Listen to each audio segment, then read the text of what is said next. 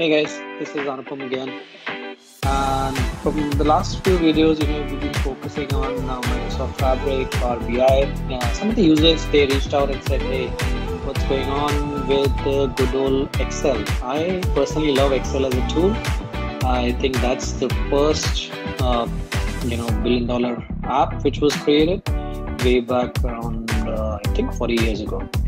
Anyhow, there are a lot of users who use Excel along with their SAP, and they might want to extract a SAP report, marry it with a table from SAP and a third-party data source. And the question was, how can we do that from their Excel desktop? So today we'll see how to get a SAP report into Excel.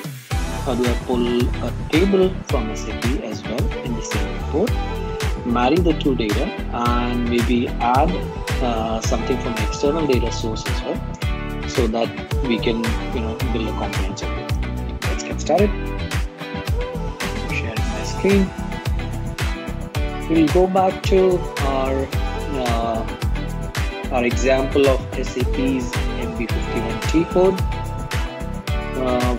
And maybe pull one of the tables which comes along with it. So this is your good old Excel,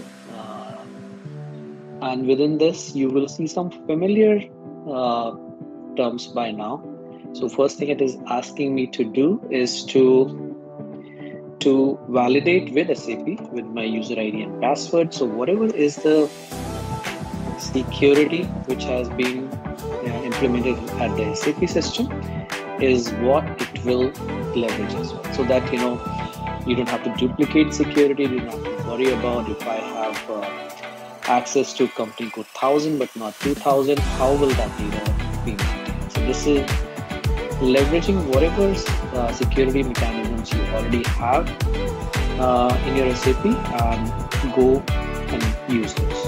All right, so let's do this first. Let's go ahead and get data from RM07 docs. That's the MB51 transaction code. So let's walk through the options very quickly. R is the reports, and we are saying pull RM07 docs with the variant call USB for SAP1. If you're not familiar, watch a few of my earlier videos to see how that is set up. And then RM07 docs, as you know by now, is an ALV report, and we want to work with the business field labels. Those are the main inputs you will need to tell the SAP system to fetch the data. There's a few more. If you want to tinker around, you can, but right now, just leave it as delimiter as the format of the data is Excel. And there's a web GUI part, and the related part you probably don't need to worry about it as long as it is standard in your system, and the SAP server.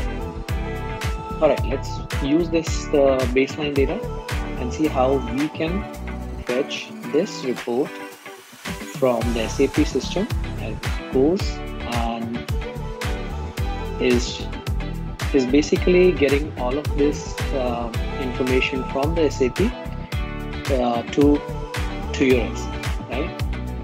Now, this data will match whatever output you would be seeing on your SAP system.